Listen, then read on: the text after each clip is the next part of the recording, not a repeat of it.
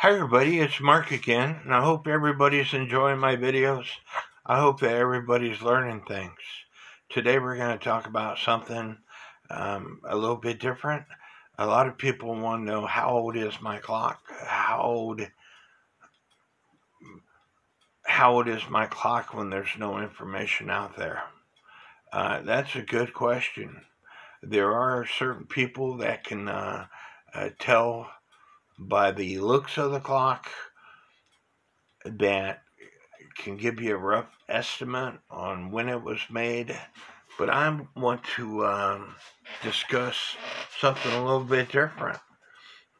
My group expert, Valentin Weber, he could tell me how old the clock is and give me a rough estimate just by looking at the clock, because he is German, lives in Germany, goes around to all the museums, has seen all the antique clocks. They have placards of when the clock was made. He has several clocks himself. His friends got several clocks. They know when the clock was made. So he could give you a rough estimate just by looking at the clock. I can't. I'm not an expert on dating a clock's age. I have a rough idea, but I'm not an expert. But let's discuss something that I think that you can get a rough estimate on a clock's age. So, as you can see, I'm wearing a shirt that Seth Lingenfelter made for me, designed with a little bit of my inputs. It's a Munderland thing.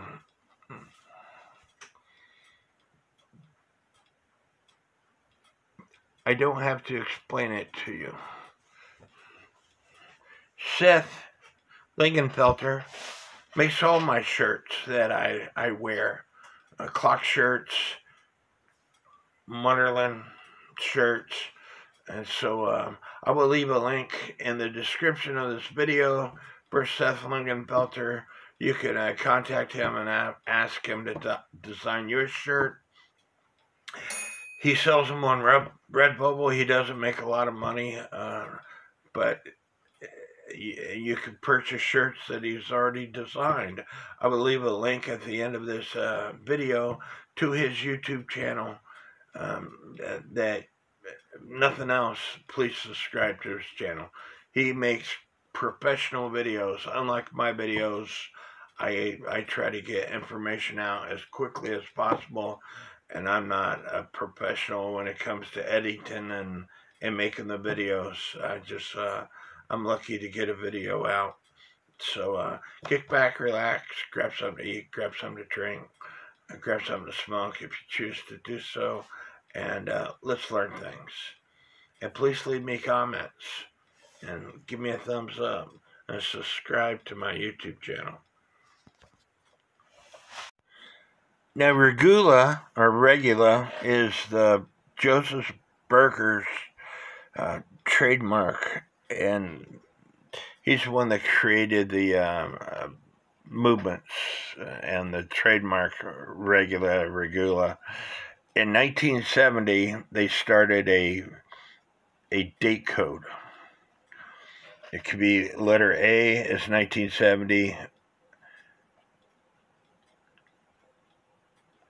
B is 1971, and certain letters were not used, but the every 20 years it started all over again. So 1970 is A, 1990 is A, 2010 is A, 2030 is A, etc. They also used a 2-digit year if they didn't use the letters. So in 1970, it would show 25-70. Now, you can find this information in the Cuckoo Clock Repair Manual books also, but this is off the NAWCC webpage. Here's the regula movement. Here it says A, 25, A is the type of movement it is. 25 identifies it as a one-day movement. A is the type of one-day movement it is. And then it has -83, meaning this movement was made in 1983. And this was who it was made for. But Herbert Hur didn't use a day code. AMC, Badoff, they didn't use day codes. And so you got to kind of go by other things. There's another NAWC posting where I asked the question when they quit using count wheels. And their answer was there's no particular date, but by 1955, all manufacturers had quit using count wheels. And so in the 50s, they were still using count wheels. Not all manufacturers, but again, this is a Herbert Hur 1950s count wheel. If there's no date code, and if it doesn't have DRGM or some other ANGM, I believe, or DRGM, which is a cheap patent code, those were from the 50s. So if it doesn't have DRGM, I take that back. The last time they quit using those were in the 50s. So if it doesn't have DRGM or ANGM, and if it doesn't have a day code, it means the movement was made in the 60s. So Regula, however you want to pronounce it, started using a day code in 1970. Herbert Hur didn't use a day code. The other manufacturers didn't use day code, except for shots. Shots movements have a date, but they basically made shots in 1950s. Shots, I believed, had two different types of movements, shots 49 and shots 50. It's a Herbert Hur movement. Now, Herbert Hur used thicker plates than Regula. It's a rack and snail movement. You can tell it's a Herbert Hur because of this system right here that's common for Herbert Hur and this lever, plus the fact that it says Herbert Hur Tribeca, Germany. This movement is a little bit thicker, 1.2, 1.3. Again, these are cheap scales, so you have to measure them a few times. 1.3, but it's Herbert Hur, and because it's rack and snails, it's 50s, 60s time frame. And I can't not mention Lux. It's a Lux, manufactured by the Lux Manufacturing Company, Waterbury, Connecticut. This movement thickness is 1.2 millimeters thick, 1.3. I know exactly when this movement was made because of this webpage. 1940. So again, 1.2, 1.3 in 1940s. And then in the 1950s, 1.5. This is probably in the late 40s. But thinner plates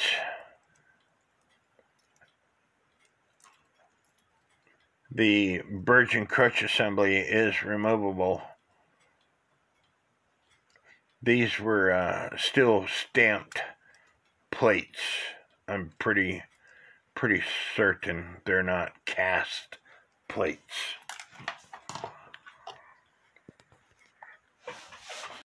This is my George Cool cuckoo quail clock. And I know that this clock, or I take that back, I have a roundabout idea of when this clock was made. It has the markings on the dial that says made in Germany, Cool Clock Company, Chicago, Illinois, which the NAWCC says that was only marked for clocks that were made in 1908 or earlier, even though there is some question to that.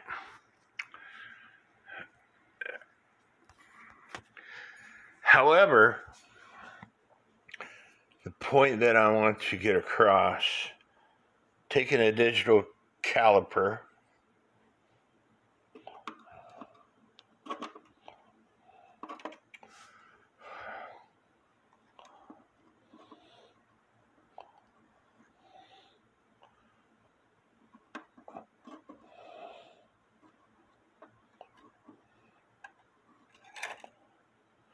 the plates measure between 3.1 and 3.5 millimeters in diameter.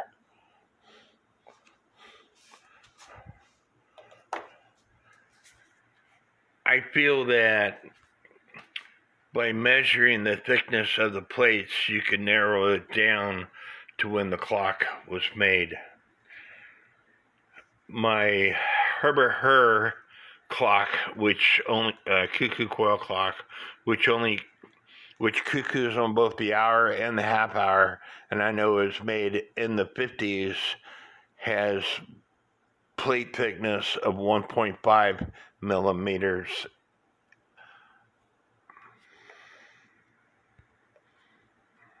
On my clock, on both doors, there are no dates penciled in. And there's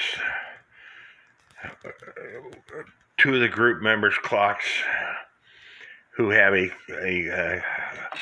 same cuckoo clock, that their doors have pencil markings of like 1912,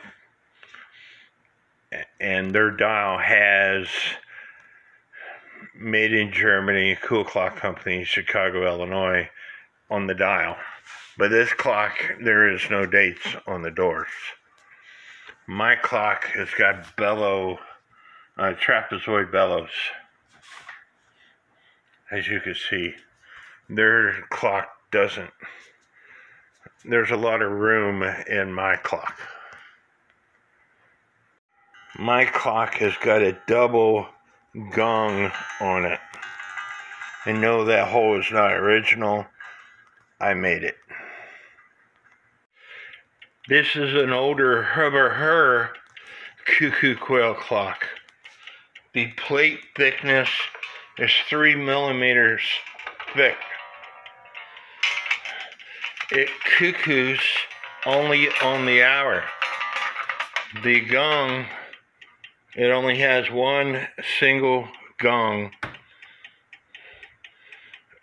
versus two.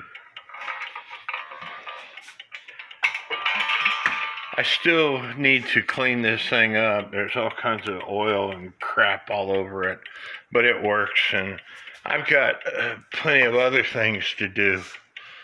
The bellows are not trapezoid. Because of the thickness of the plates, I'm going to say that this clock was made prior to World War I. Again, the plate thickness, in my opinion, is going to help determine the age of your clock.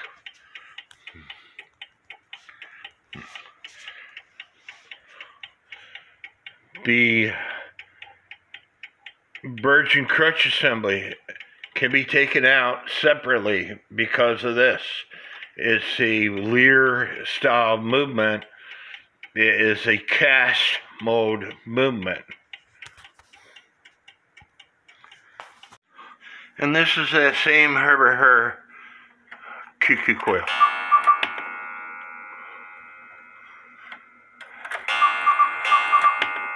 You will notice it did not cuckoo on the half hour.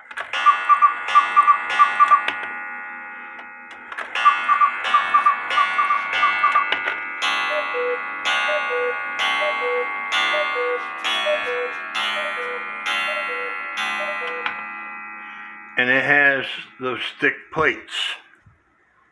And let's go to the next clock. This is a George Cool cuckoo clock. The thickness of these plates is 3.5 millimeters inches thick. And again, it has the extra bridge to remove the bridge and crutch assembly, so you could take it out separately. There is no markings on this door. And there is some markings on this door, but I've never been able to read what it says. It's more like scribbly pencil marks. If I was to estimate the age of this clock, based upon the thickness of the plates, again, I'm going to go with pre-World War I.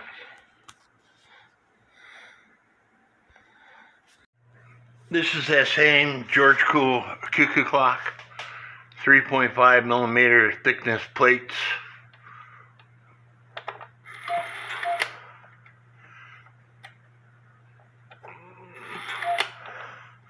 I got something wrong with the hands. I'm gonna have to fix them.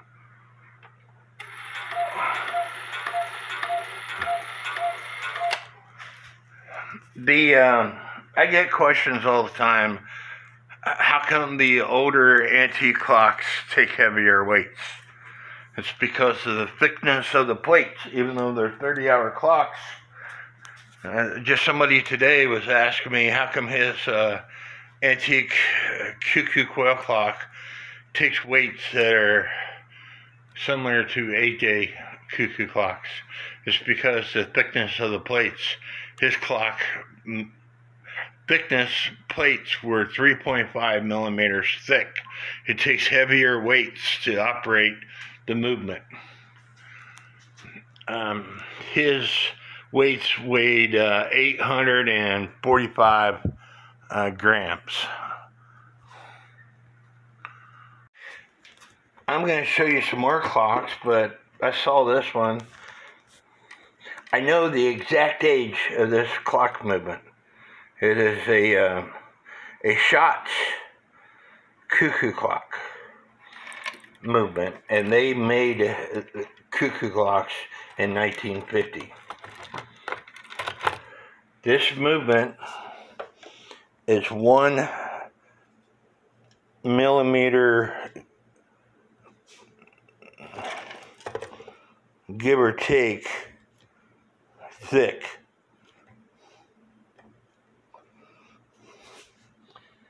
If I get my 1.5 millimeters thick, 1950.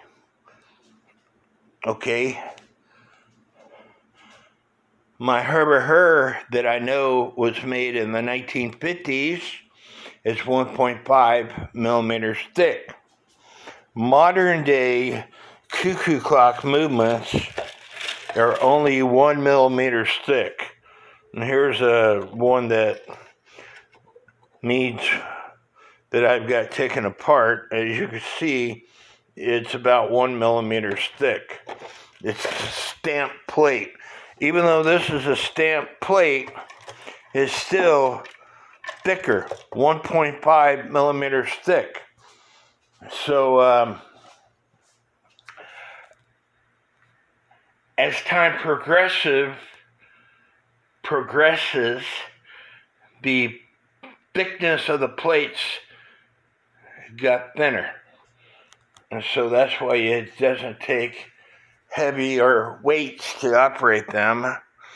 And that's why bushings will wear out faster and stuff like that.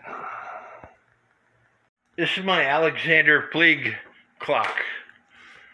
My group expert, Valentin Weber, has already told me it was made around 1880, 1890-ish. The plate thickness is 3.1, 3.2 millimeters thick. So, again, the older the movement, the thicker the plates. So if you are undecided on your age of your clock, you might try measuring the plates. This has got trapezoid bellows. As you can see, the trapezoid bellows, or bellows in general, the topper is away from the wall. Because if it was up close to the wall, it wouldn't work. I have to take this movement out anyway, because the front part, which I can't get to by taking off the dial, because there's only just a little bitty hole in it, the front part needs adjusted because the clock will stop about 5 minutes till the hour when the clock goes into warning, because the catch that comes off the minute wheel with center arbor, the two pins, is too far apart, and so it's stopping the clock. I have to bend it some, and I should have put it on my stand before I put this thing back into the case and tested it, but I didn't. But anyway, let's see if I could show you some more clocks. And you will notice that this clock movement has nuts on it. And again, my group expert said it was made before 1900. So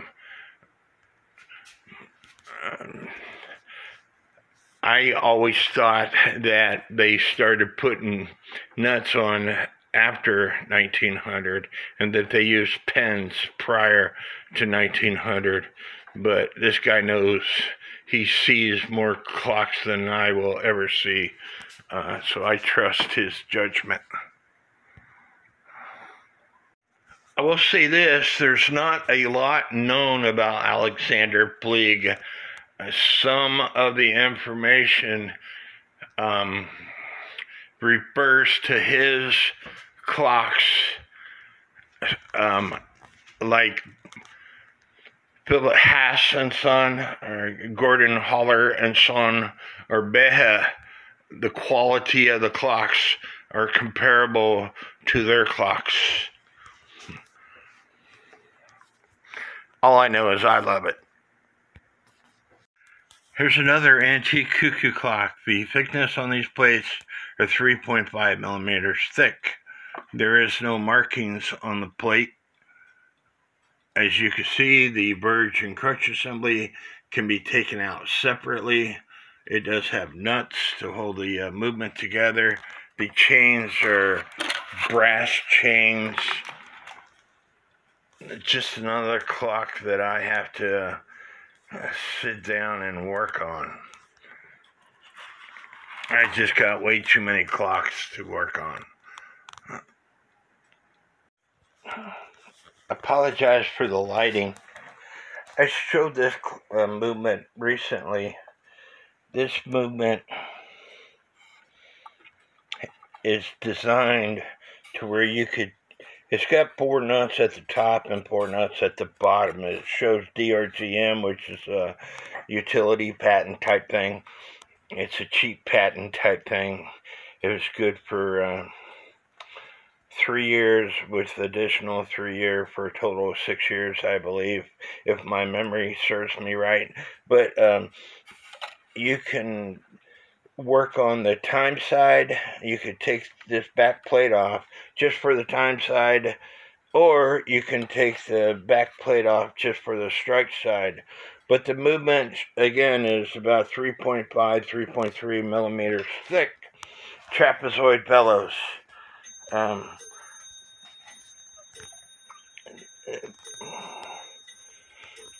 I think the clock is made prior to 1900. I take that back. I know this clock was made in 1904. I showed you a picture of it in this remake of this 1904 catalog that came out.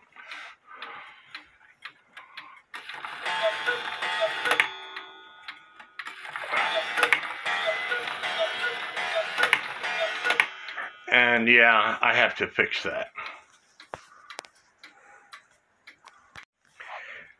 This clock, made by Father and Son. And its plates are around 3 millimeters thick. And again, as you can see, the virgin crutch assembly is removable.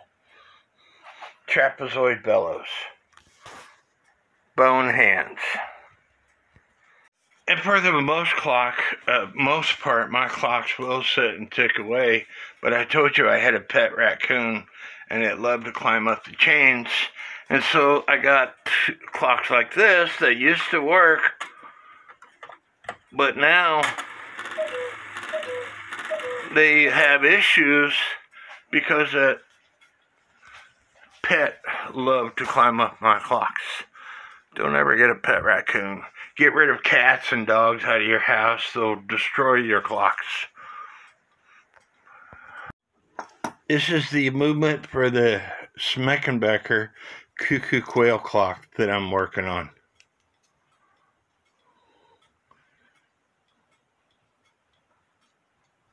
Around 2.5, 2.6.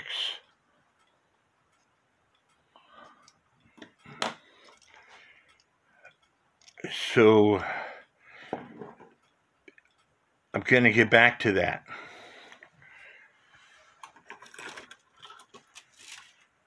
This is the movement for the musical cuckoo clock that I'm working on. And again, it has the removable burge assembly. We're looking at 1.7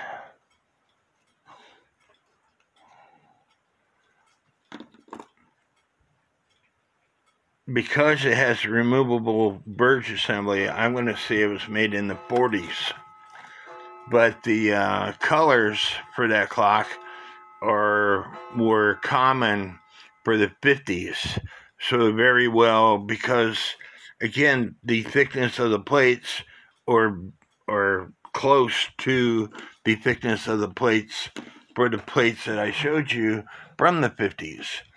This is the Herbert cuckoo clock, cuckoo quail clock that doesn't have a removable burge assembly.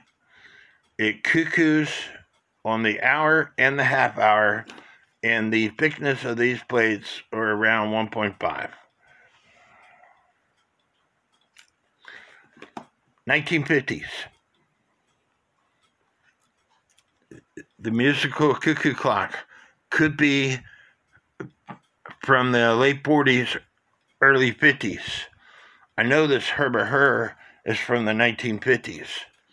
This Schmeckenbecker cuckoo clock, cuckoo quail clock, because it will cuckoo on only the hour, and because the plates are around 2.0, 2.2, something like that.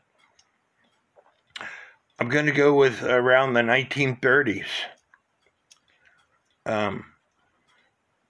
And it has the removable burge assembly on it. So my point to this video is I wish they would have put dates and their names of who made these clocks on the movements or on the cases. But if you don't have the maker's name, and if you don't know when it was made, there are some things that you can do to get a good idea of when it was made. You can watch a video on YouTube where this German cuckoo clock manufacturing company is driving and picking up different parts from different places. They pick up the movements from this newer video, so it's a regular movement. So they pick up the regular movement from Joseph Berger's family's company, trademark of regula, whatever, however you want to pronounce it. And then they will pick up the dials from someplace else, and they pick up this part from someplace else, and pick up this part from someplace else. And there are comments that you could find in the history of Emil Schmeckenbecker. This one guy says back during that time frame, certain people made different parts. And so I know Regula, that's where Joseph Berger's family made their money, is making movements. Herbert Herr made their own movements. For the most part, sometimes they use Regula. Whether it was the actual company of Herbert Herr or whether it was their friend next door that their only job was to make movements, I don't know. And so some people think that certain makers use different movements that were made by other people. Other people think that those makers made their own movements. I wish there was more information out there. But I hope y'all like this video. Give me a thumbs up, leave me some comments, and may God bless each and every one of you.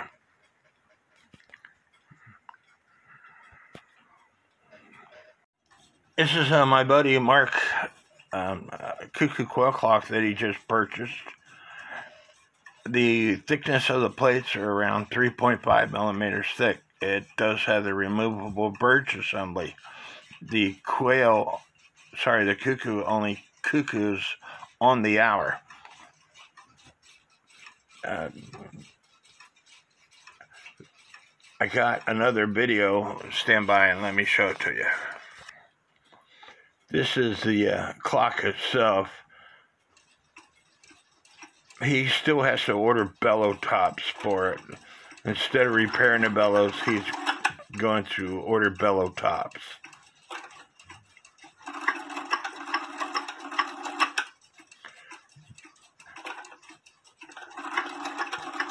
The reason why he has to open up the door for the quail is because the quail is tilted up in the air. His nose is sticking up in the air, and it's preventing it from coming off the door. Easy fix. But, you know, he only paid $50 for this cuckoo quail clock. I think he did great for something that was made, in my opinion, pre-World War I.